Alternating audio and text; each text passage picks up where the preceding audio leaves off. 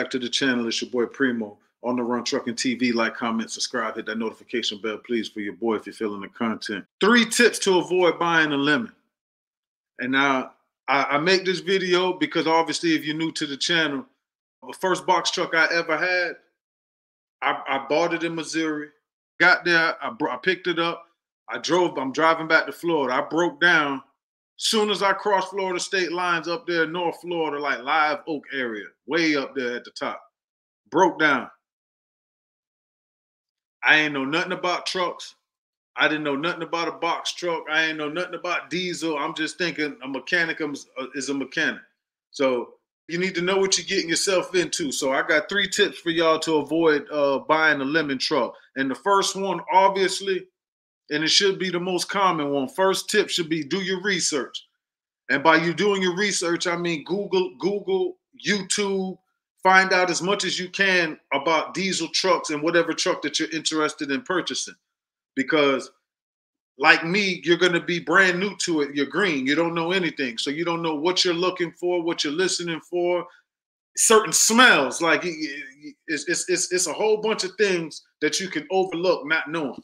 So do as much as research as you can. And when I say do research, you do as much as research as you can. But by you doing research, don't just this is not just a day, 2 day, 3 day. Take a couple months. Look up and get as much as information as you can. It's not going to hurt you because this is an investment. You want to know what you want to be sure what you're investing in. You don't just invest into anything and not know nothing. You got to do your research. So that's the first tip. The second one now, and this is where your part comes into play. You got to do some leg work. So like I said, obviously in the first tip, if you're new to this and you don't know nothing, second tip, go to a local diesel mechanic shop. Go to your local truck stops. Truck stops are everywhere. I'm pretty sure wherever you live, there's probably a truck stop within 45 minutes from you. If you're that interested in getting into the trucking industry, it's not going to hurt you to go to your truck stop. Go to your local diesel mechanic shop. Ask them a few questions. Obviously, they run in a business, so they're not going to sit there but if you're interested in doing something, ask them, be like, hey, man, I'm new to the industry. What do you recommend truck-wise, mileage-wise, year-wise? Everything that you have questions about, just ask them. Obviously, they're not going to sit there and give you a mentorship right there on the spot, but you go in there to get a couple questions, feedback. I'm sure that you'll find a shop. If one denies you, I'm pretty sure you'll find one that will be able to help you. And what better place to go to than a damn truck stop? That's where all the truckers are at. So just like you going on YouTube, listening to somebody who's been in trucking for 4 months and now they have mentorships and they're a master trucker, go to the truck stop and talk to these people who's actually driving trucks, who's been in these trucks for years and have experienced some shit.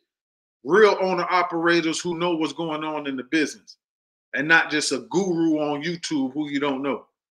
You gotta cross your T's and dot your I's. So like I said the first time, yeah, go on YouTube and find out information, but don't just go by what they say. You got to follow that up now. Go hit the truck stops. Go talk to mechanics and see what they say.